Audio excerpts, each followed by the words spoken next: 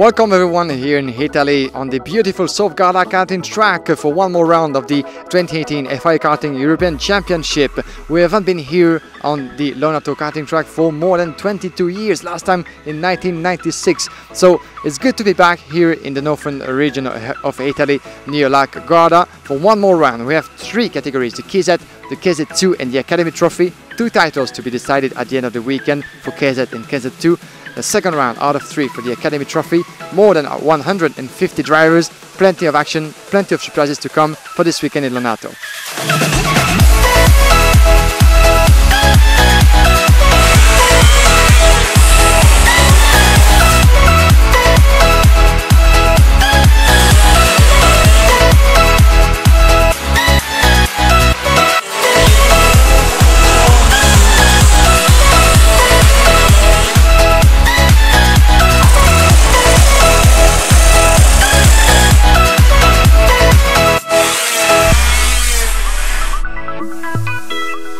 Before we get into the racing, let's have a quick look at the 1200-meter track of Lonato with KZ driver Jeremy Iglesias. This is the onboard.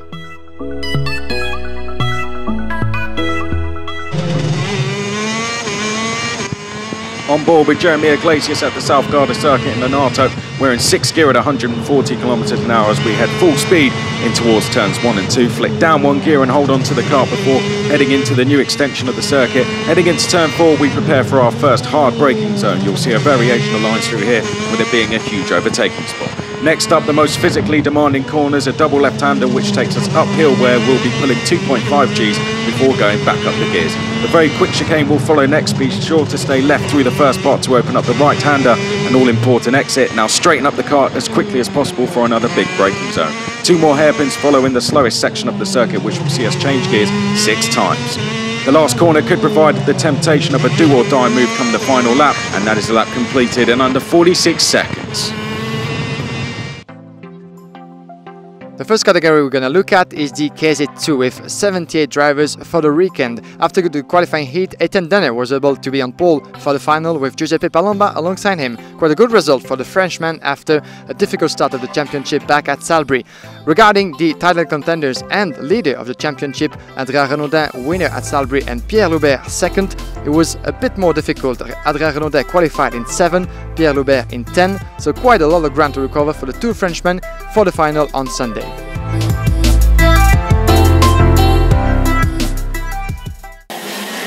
KZ2 European Championship final began at Lonato with Emilian Denner and Giuseppe Palomba in an epic struggle which continued on from the qualifying heats. Giacomo Bellini remained in 3rd position despite a subtle move for 2nd at turn 4, and Matteo Vigano still ahead of Oliver Rasmussen. But crucially, his French countryman Adrien Renaudin had already moved himself into the top 6, and with a chance to clinch the title looking ominous, the Saudi driver was not going to hang around to pick up the scraps. His mission was clear: time to get on with it. Behind them, David Vidales was yet again in the heat of a battle as the field swarmed around the first lap, with only Lorenzo Giannoni failing to complete the first lap of the race. Vigano then made his bid for the podium as he stormed ahead of Giacomo Bellini. Rasmussen and Renaudin were now being hassled by the Italian driver Alessio Piccini, as the drivers were now settling in for a long race. Palomba was setting some good early laps to keep with the race leader Denner, sweating out front. The top 6 remained unchanged in the early stages, with Vigano ahead of Bellini, Rasmussen and champion-elect Adrien Renaudin. But the Frenchman was well aware that there was a long way to go, and he still had to get as close to Bellini and Palomba as possible. Denner was making up for the disappointments of scoring no points on home soil at the first round by running at the front end in the final. Seemingly unchallenged in the lead, it genuinely looked as though his points score here in Italy could even see him finishing the championship in the top 3. Meanwhile, Rasmussen was proving to be a thorn in the side of his compatriot, as Arnaud Renaudin was trying every trick in the book to overhaul the Cosmic driver, but at this point at least, to no avail. But so far so good, as his closest opponent for the title, Pierre Loubert, was still a long way down the field. It was just as well too, as the hard-charging home hero Riccardo Longhi was flying, had caught the back of Renaudin and forced a beautiful passing move in the final bend to move into 6th place. But Renaudin was also looking vulnerable from Piccini, who wanted to end his season on a high in front of his home crowd.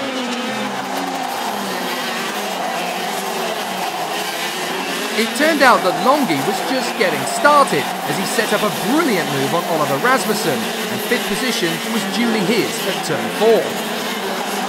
That bagged Rasmussen into Renaudin once again, but taking no risks, the Saudi driver was simply doing his best to stay out of trouble. Fortunately for him, the door simply opened up as an ultra-defensive move from Rasmussen saw him drift too wide. Mission accomplished, Renaudin and Pacini through. Despite the huge Italian interest at Lonato, it was looking clear that Kart driver Emilion Denner was defiantly stubborn out in front, and it was going to take something pretty special to lose his victory now. Palomba versus Vigano was looking a lot closer, and it needed to be, as their countryman Longhi was increasing his pace by the lap.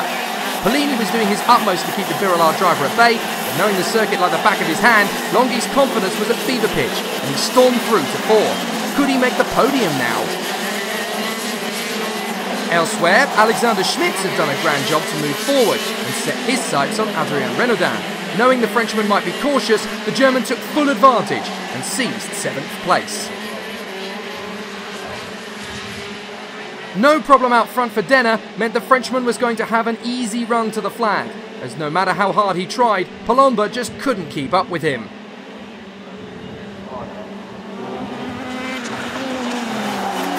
But all eyes were now on Longhi, who had caught Vigano, and with his pace being increasingly hard to crack, an overtaking move was inevitable.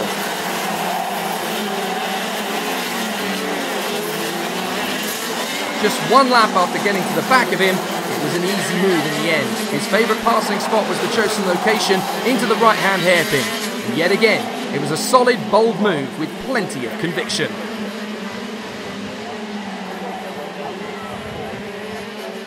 Once through into 3rd position, the race settled down into a tidy rhythm with Emilion Denner in the lead from Giuseppe Palomba and Riccardo Longhi. Vigano and Pellini remained in the top 5 ahead of Pacini, meaning that only Denner out front spoilt an all-Italian top 6.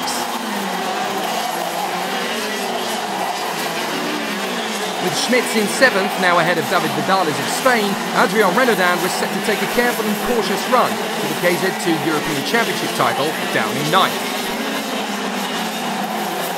But nobody could deny Emilion Denner a dominant weekend at Lonato to move him into 3rd place overall in the Drivers' Championship. Had he scored a decent set of points on home soil in the previous round, he could have been champion himself. But it would be his fellow Frenchman Adrien Renaudin who would claim the European KZ2 Championship title. But with the World Championships in Genk a little over a month away, it looks like Emilion Denner could be very hard to beat in this form.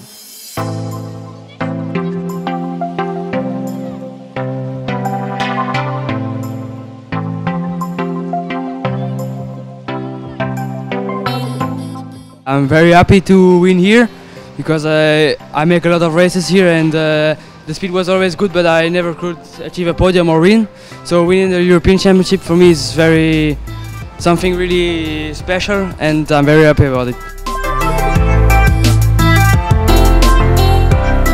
Let's switch to the Academy Trophy with the youngsters between 12 and 14 years old. After the qualifying heats, winning 3 of his rounds was Sami Megatounef, the young Frenchman, starting on pole position on Sunday, with Federico Albanese, the young Italian, on home soil, winning 2 of his heats, with 3 for Sami Megatounef. Mari Boya, the current leader of the classification, was 5th on the grid, and Kobe Powell's 2nd back at Salbury was only 14. Back to Jake Jensen to cover up for you the final of the Academy Trophy.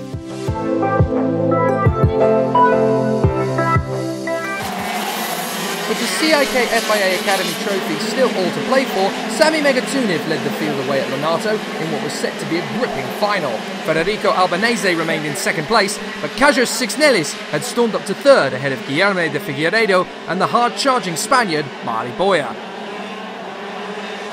With everybody hoping for a clean first lap, they duly got their wish, and as the top 5 were now settling in for a crack at the victory, despite some fierce battling further back, nobody ended up out of the race in the opening stages. Megatounef and Albanese were already threatening to pull away. Behind them, de Figueiredo had clearly decided he'd finish on the podium in Lonato and went for broke early, displacing Sixnelis halfway round the first lap. But the Moroccan star Suleiman Zanfari was about to show them how it was done, first sweeping past Boya and then incredibly just a corner later past Sixnelis as well. That gave Boya the chance to get back into 5th, and the Lithuanian started tumbling down the field. As the leaders pulled out a gap, some drivers were already done for the day, as Vyacheslav Folosyankin and Ricardo Garcia Filho had run out of luck. They'd soon be joined on the sidelines by Isidro Callejas Gomez of Spain, whilst up front, Megatunif and Albanese were now being hunted down by the Figueiredo. Eventually enough was enough, and Albanese made his bid for the lead, and without hesitation, he grabbed first position, and as the three leaders made their way into the fifth lap, the victory war was heating up. Sat in third position, the next man to pounce would be the Brazilian. Guillermo de Figueiredo took his time to line up the Frenchman in second place. And de Figueiredo found the move, it was plain sailing. And when de Figueiredo found the move, it was plain sailing into second position, out of the chicane and diving for the inside line. With Zanfari steadily closing in behind them, it was more important than ever to shake him off, and the Brazilian led the charge to do so. Behind the squabble for victory, Marty Boyer was staying consistent in fifth position, with Jack Crawford of the United States and Poland's Marcel Kuch making strong progress to overtake the Spaniard. But once again, mature driving and playing the percentages could see the Spanish superstar take the lead of the CIK FIA Academy Trophy standings heading into the final round in Belgium, and he knew it. Megatunif in third position knew he had to push, as third would see him lose the championship lead by just 1 point if things remained as they were. With such an intriguing battle for the victory, on the tail of the American Crawford emerged the South African ace Joshua Coetze. But under pressure from the resurgent Kajus Signelis, he saw himself slip back behind the Lithuanian one more time. Into the final S's, and it was getting mighty close. But once Signelis made the move, he ran wide on the curves, and Crawford saw the Dutchman Robert de Haan move up as well. Up front, Megatunif had been steadily gaining ground once more on de Figueiredo, with second place being much more desirable at this incredibly close stage of the championship. So as soon as he sensed the whiff of a gap, he pounced and put himself back into second position. And it was the same move as his compatriots, out of the chicane, diving on the brakes and charging through. That was enough to see the Frenchman potentially retake the lead of the championship from Marty Boyer, currently on his own in fifth place, in no man's land, with nobody to play with.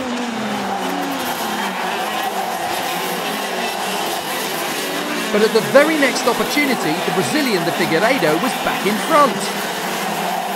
And that allowed Suleiman Zanfari to get dangerously close.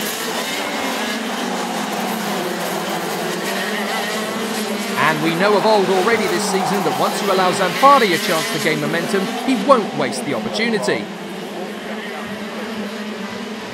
Storming up to the chicane in the middle of the lap, Zanfari seized his moment in a daring manoeuvre that could so easily have ended in disaster.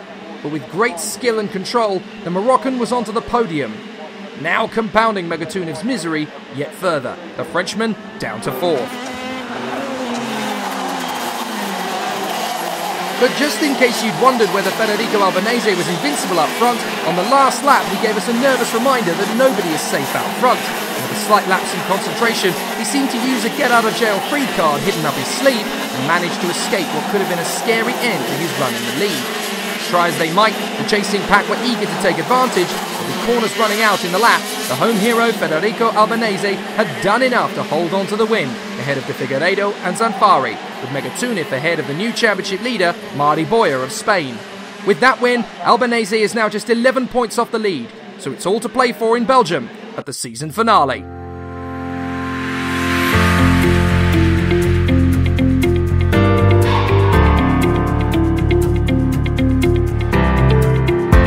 It's a very good weekend. It's very happy to win in Italy and very happy. This weekend is very good for me, and the free practice is really good. In qualify, finish in second. I'm very happy because this is the first year in Europe. I raced a lot here. It's a quite tricky track. It was hot and I was fast. To conclude this beautiful weekend here at Lonato is the KZ category with 28 drivers on the entry list. Francesco Salenta was able to win 2 of his heats on Saturday to start on pole for the final on Sunday. He had just behind him Marian Kramers on the first row with 1 win for the Dutchman. The leader of the classification and winner back at Salisbury, Jeremy Iglesias, is starting on 6. Marco Adigo, 3 at Salisbury, is 11. Plenty of action to come with Jake Sanson for the KZ final.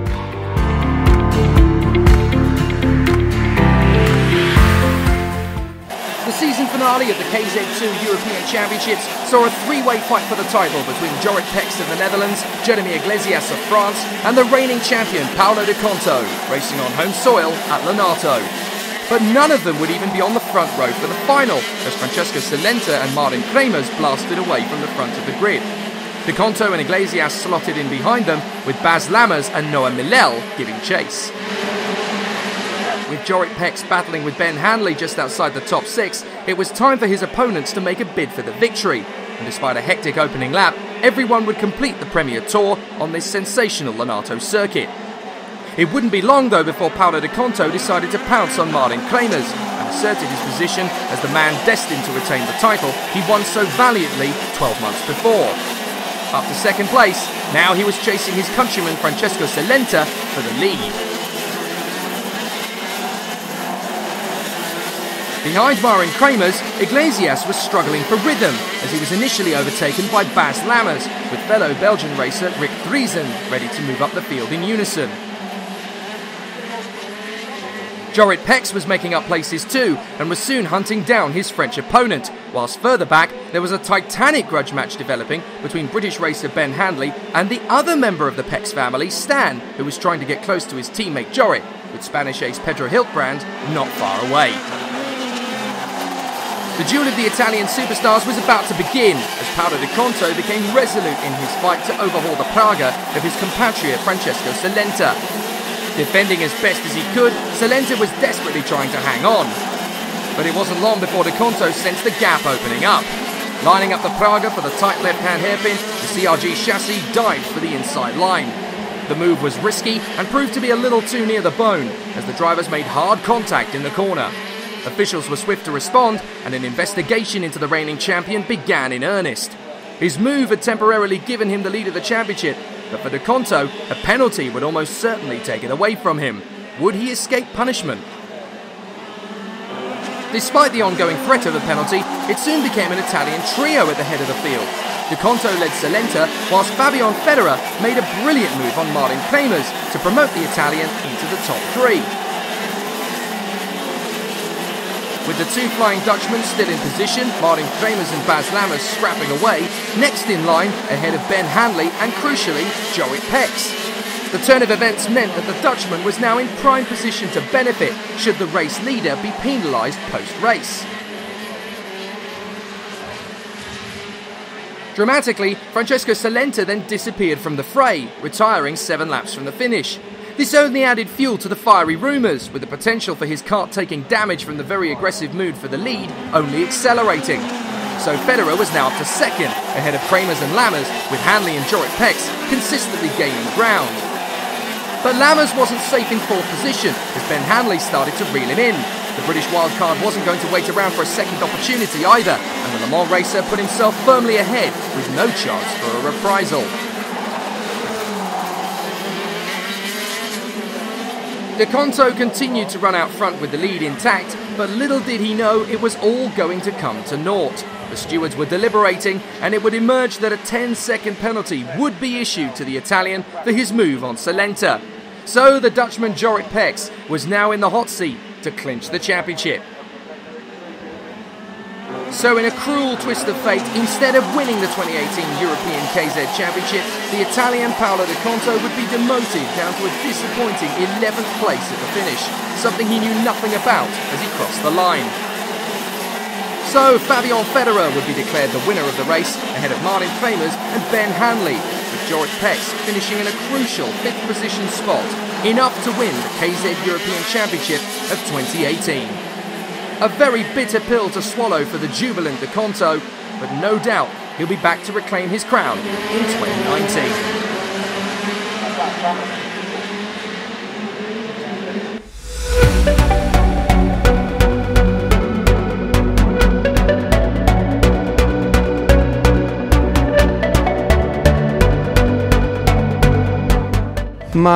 The first 3 laps was quite difficult and a lot of trouble, a lot of traffic, but he managed to stay out at his position. Finally he went in front. Celenta was in front of him, he was going to catch him, and then he fell out for some reason.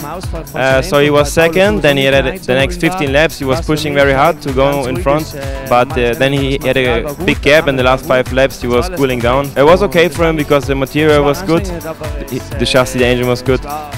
And he's happy. It was okay for him. Francesco got a better jump than me, and then after that it's a bit difficult for us to keep up the pace throughout the whole race. I think Fabian and Paolo were definitely a lot faster than us, so I'm happy to get second in the end. We were very strong from the middle of the race onwards, but there just wasn't quite enough laps to keep that momentum going. But yeah, we worked really hard as a team all weekend. We were, like I said, we were struggling a lot at the beginning. Yeah, so to get on the podium is a fantastic result because we've not had much track time really. So yeah, really pleased.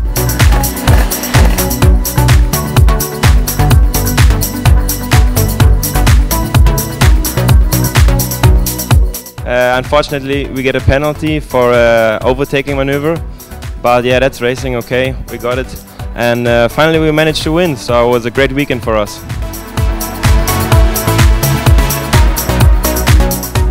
I have a good experience for possible make a good solution. The problem is it don't make many races to the year. Just the last race is Winter Cup. This is the second race. In the first race for with this tire, and just with this problem, I working a lot. Just in the final is faster. For sure, very good weekend for our drivers in both class, with the Marin Quemes and with the Longhi. A little bit disappointed with Longhi, honestly, because I think it was the fastest all the weekend, and probably with either serve also the championship. But the competition, motorsport is that.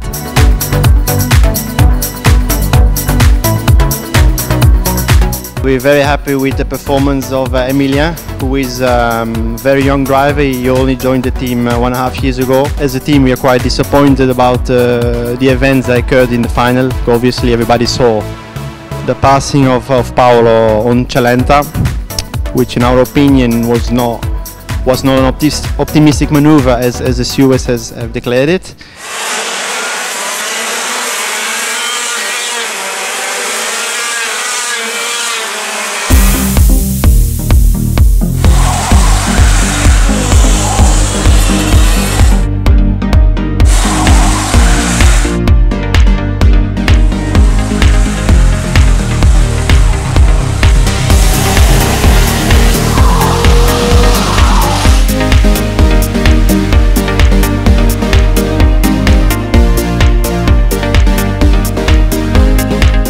After this unexpected turn of event at the end of a beautiful weekend of racing here at Lonato, Yuri Pex is your new 2018 European champion in the KZ category, as well as Adrien Renaudin for the KZ2. That was the second round of those two categories here in Italy.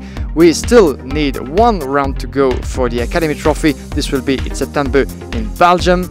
Before that, make sure to tune in for the last round of the 2018 European Championship, OK and OK Junior. This will be in France on the SA track on the 5th of August. Thank you very much for watching. We'll see you back very soon. Bye bye.